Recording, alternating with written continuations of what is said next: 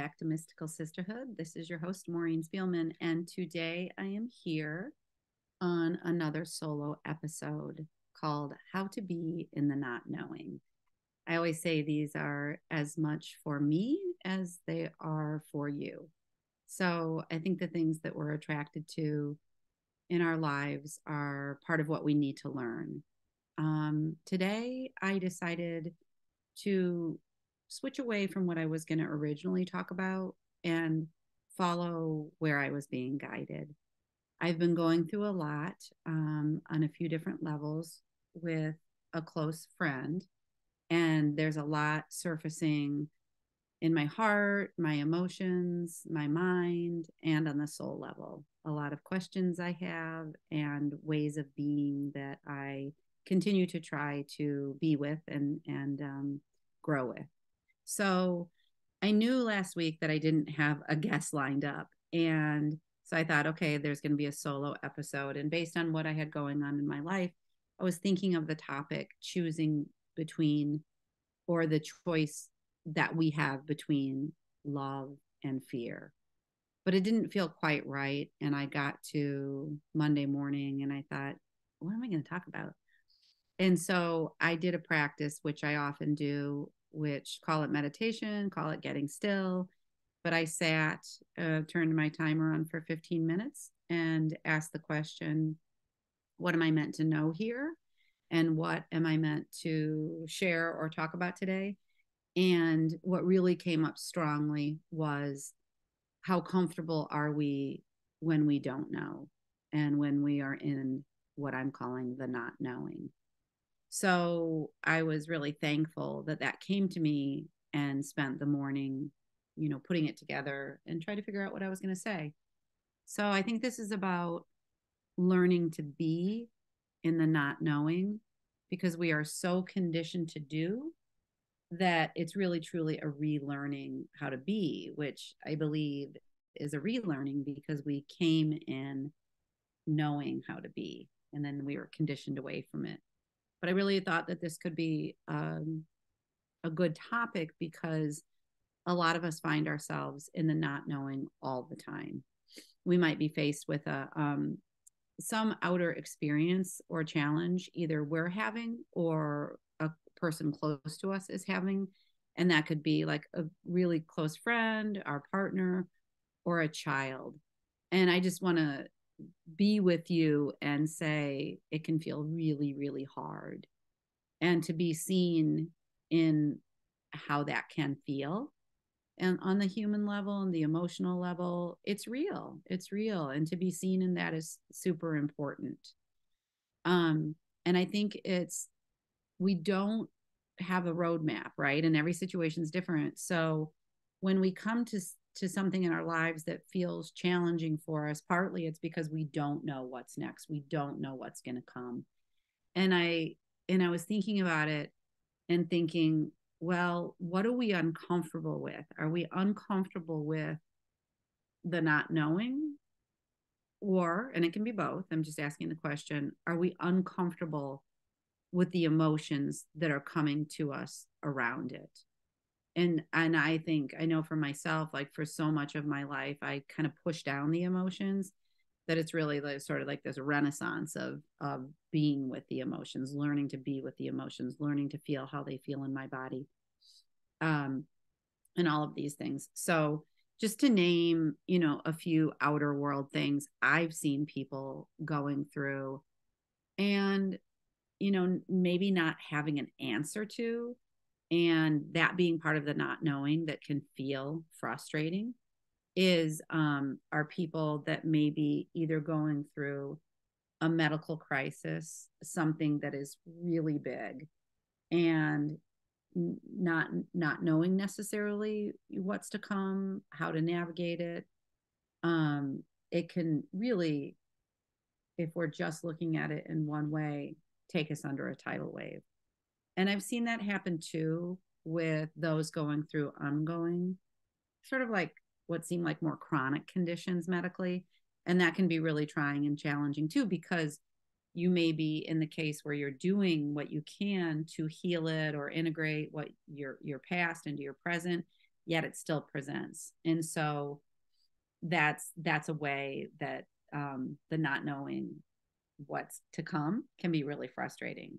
I think an example of one I've seen a lot too in recent years, especially since COVID, and I have to believe it's because also what our kids are going through, all the pressures that they have, and the race for their attention with their phones and any sort of tech, is I'm going to call it a mental health crisis or an emotional health crisis, however you name it.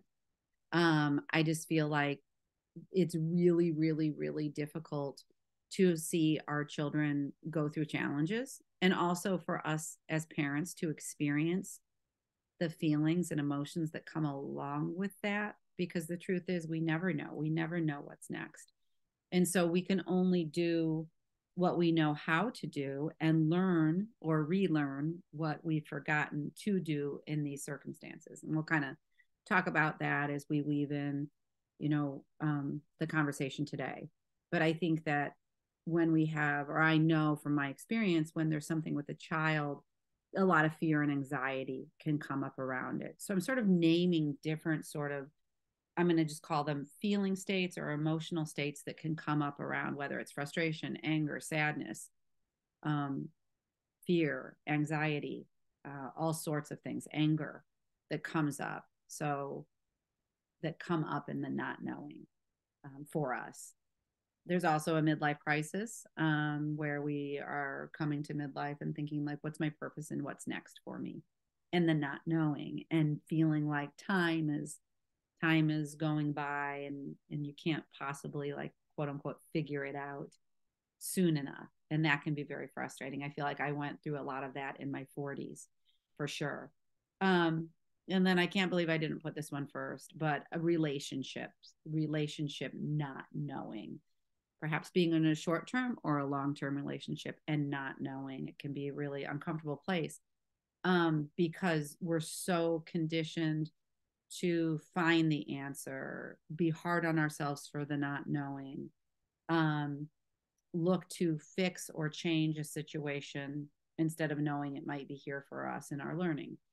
But I wanted to first name, because for most of us, it is our experience that these things can feel tiring and exhausting. And it's so understandable that they do feel that way, because they can feel bigger than life when we forget that we're part of it and we're creators within it.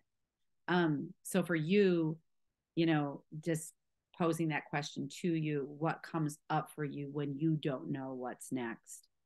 What emotions or feeling states come to you that you either sit with or don't? And there's no right or wrong in that. But how is it that shows up for you when you don't know? I feel like for me, I am kind of between both worlds, because if you've been listening for a while, you know that I'm a believer that we're having this human experience, right? And we're souls, that we have souls within us and we're having the human experience. So there's the both, and there's the we're held by the benevolent universe and how is this for me? But there's also the truth in navigating our path and path with our loved ones within ourselves. So sort of doing this dance between both sides, and we're learning how to be with both of them. So that's what happens to me when there's something big in my outer world. These days, I find myself like straddling between the two, of the soul and then the human experience. And I think that an intention I have for myself, because I think that the soul side has such softness to it, is that I intend to come to that side first for myself, and then I can be with the human parts too. My soul seems to know there's something bigger at play in a lot of situations. And I think when I'm in that space, I would love to hear your thoughts on this. I can trust. But my mind and my ego, I'll call it, desperately wants to fix the situation, to make it better, like I said before, to make it go away. And it's so understandable it would, because it seems like it would be so much easier. And on many levels, it is. It would be, right? If we didn't have to have the challenges that we do. So I said about the friendly universe. I was just rereading parts of Conversations with God by Neil Donald Walsh. And in it, he says the way to reduce the pain you associate with Earth experiences and events, both yours and others, is to change the way you behold them. So when they come into our world, being able to sit with them as to not judge them, the experiences, but to know that they're here for us to remember our truth, remember our light, that which we lost long ago. Because this lifetime is about discernment, right? Like what we want more of, and what we want to experience less of. But it's all that path back to home, back to our knowing, back to our truth, back to our light. And you are in the process of rediscovering. I believe if you're listening to this and you're listening to either me or any of my guests, you are on that process of remembering and changing your inner experience of the outer experience.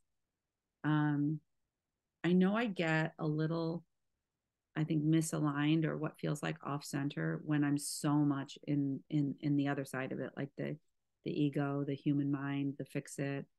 I think I'm looking at it as wanting to have, this is understandable, a less painful or pain-free experience.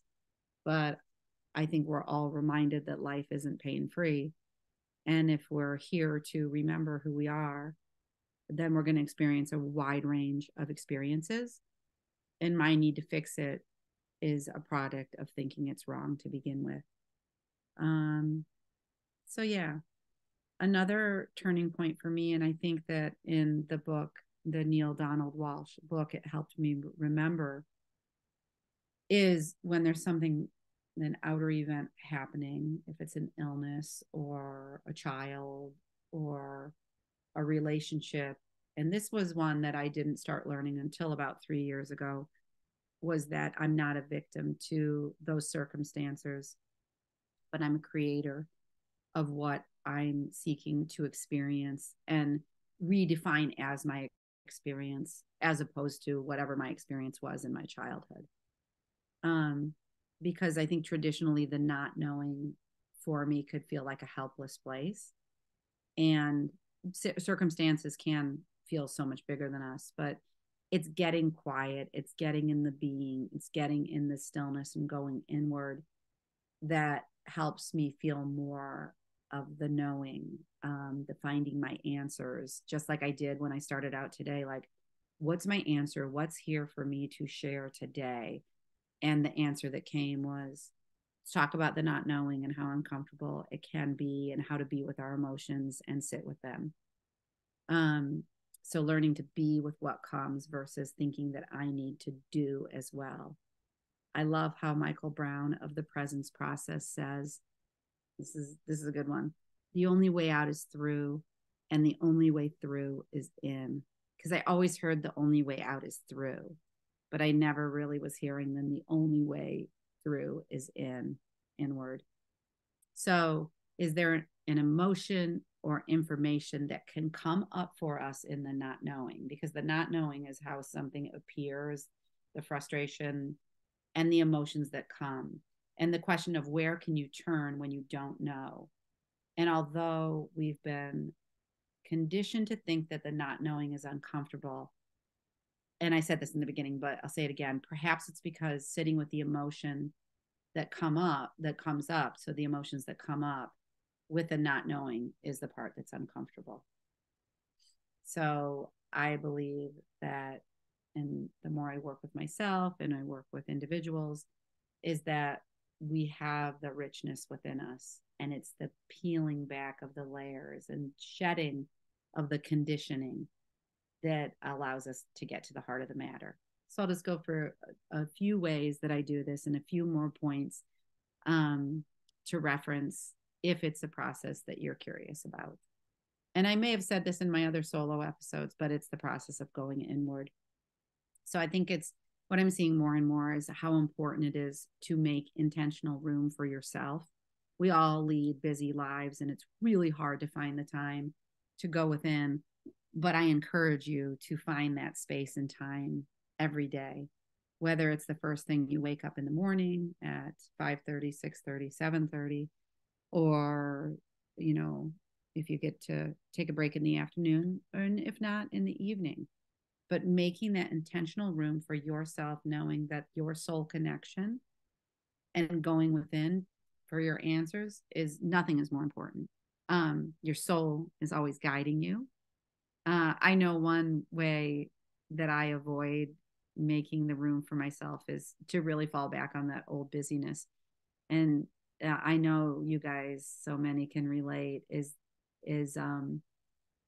distracting. I work out of my home, so geez, there's always a dishwasher to be emptied, or some food to be eaten, or um, just something that keeps me from sitting and being still. And this morning I did it with my 15 minutes, and I don't even think I made it through the 15 minutes, but I got a lot of gold when I was there.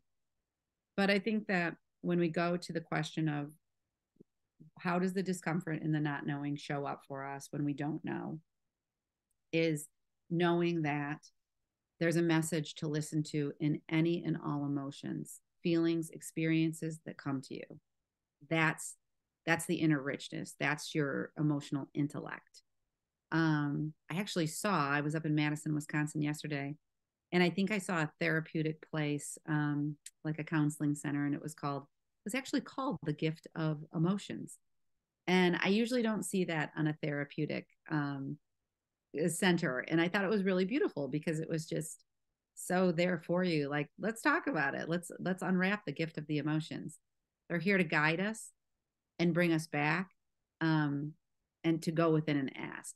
So if you feel the emotions, the first part is to feel them. Where do they surface in your body? And just be with them and breathe with them. And often, I'm not sure about you, but for emotions for me, especially if there's a tough outer circumstance, I can feel them right. They're right there. They're right on the surface. And so this morning I looked up a yoga playlist because music is one way that I use to move emotions. And I was really intentional about it today because I knew that there were some to move. And so hey, we all know the music that can allow our tears to flow and our emotions to come, even if it's anger to come out. There's music for that too. It's really important. But when the emotions come to you, if you can sit and ask them, what are you here to tell me? What are you here to tell me? And I think quite simply, in my not knowing of my outer circumstance, I was being caught in the doing. And then I pull myself into the being and into the sitting and into the feeling and then into the inquiring and the compassion of what are you here to tell me? Is there a need here that I have forgotten? And is it that in this case, Maureen needs solace, Maureen needs compassion, Maureen, because we forget often to include ourselves in the equation when we're dealing with the outer world. Of course, it's like, who, me? But I believe we are all reawakening to this together, and we are finding that nothing is more important. So what do you need at the moment? Is it compassionate language, the language of understanding? I see you, I hear you, that inner dialogue for yourself, not for the other, for yourself. Someone to hold your hand, and even just a reparenting. And that's a whole nother episode of coming back to ourselves and remothering and reparenting and repairing what we didn't get in our childhoods. Because often, most likely, the emotions coming out for us are reminiscent of something from our past. And I'll ask you, what is the truth that is here for you to remember? The not knowing may be here for you to rediscover and recreate who it is you are becoming. And I bet when you sit with it, you will remember a lot more than you give yourself credit for. because we can't always get to the answers if we're not quiet with ourselves, if we're not inquiring with ourselves. I'd say committing to hearing yourself and that what is inside of you and uncovering the answers help you heal. And in turn, you will be able to give, I think, more freely, more fluidly, more in flow to others on the outer world when you learn to be with yourself in the inner world and go to your needs first and foremost. And then I think an important part for me, and let me know if what you think I'm missing today, but is to lean into your safe and trustworthy relationships. So allow yourself, even as you're kind of being with whatever your outer situation or challenge or experience is, lean into the safe and trustworthy places. Reach out if you're looking to find what that might be for you, and maybe we can think of ideas. But I don't know today if this question of how can we be with the not knowing or being with the not knowing supports you at all, but it's meant to be a moving from whatever you're experiencing on the outside to bring it into your own inner process and experience. And it will help you, I believe, navigate both the little stuff and the big stuff. And learning that in our being, we can find answers sometimes a lot faster than we can in our doing. And pair it with your doing, but make sure you're doing the being or being the being. Thanks for listening today, as always. I appreciate it. If you haven't left a review, Apple is the platform where reviews are collected, and I'd be so grateful if you popped on there for a moment to give it a rating and a review. It helps the work become more exponential. And if you want to reach out and continue the conversation, you can email me at hello@maureenspielman.com. I'm all about transforming any older paradigms into newer paradigms. It's a huge love of mine, and for both personal and professional, and just getting goodness out into the universe. We're all needed for that. In the Mystical Sisterhood membership, like I always say, we discuss topics in this really soul-centric way. And I'm always committed within that forum and platform to conscious conversations. So I plan to put together a few workshops for the fall. So take a look at my website soon. That's at maureenspielman.com, and you'll find mysticalsisterhood.com connected there.